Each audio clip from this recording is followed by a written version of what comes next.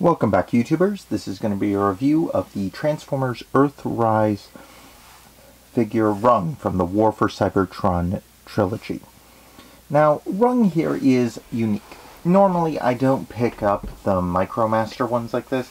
Ever since Transformers Armada, I've tried to avoid the mini-cons, simply because I don't think that the small size and scale leads to well-constructed figures. This one's an okay one. Unfortunately, he's got the stickman joints where his legs and arms are single pieces. No posability at all, I'm afraid. He's pretty static. His transformation is also pretty simple. Clip the legs together, fold up this little backpack section, and plug his arms into the two sockets you see there.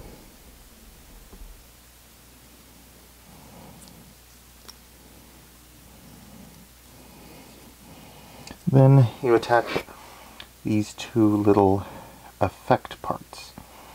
And he's supposed to be some sort of scanner, but in all honesty, if anyone has read the Lost Light and More Than Meets the Eye comic, you know that it's actually a tool used for fusing together the photonic crystals that are used to store Transformer sparks, which Rung also produces when he's not in this mode. This mode is effectively a tool. It's used for fusing them together. Rung was capable of creating the matrix of leadership that the crystals create, because he is in fact Primus, the original god of the Transformers.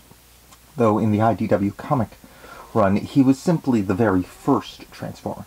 He has one that's like Model 1,000,000, but everyone misreads it because it's actually Model 1.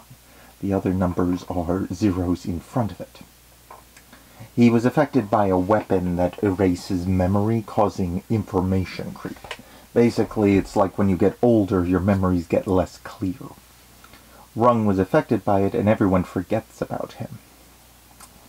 But basically, this tool mode is for fusing together the matrix of leadership. I'm not sure what it would be in the Earthrise, i.e. War for Cybertron series, but I got him mainly because of my fondness for the More Than Meets the Eye and Lost Light comics. But you see him attached to the forearm here on Blue Streak. You can also attach it in the hand, but I just think it looks better if it's attached to the forearm. It can be used more like a welding tool. This mode seems a little more cumbersome, but that's just my opinion. But that's Rung for you.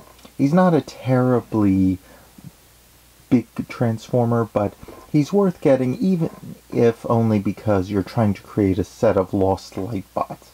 I believe it's his only version of the toy. He's never really had one before. But anyway, please like, subscribe, comment below, share this video, and I'll see you all next time. Ciao!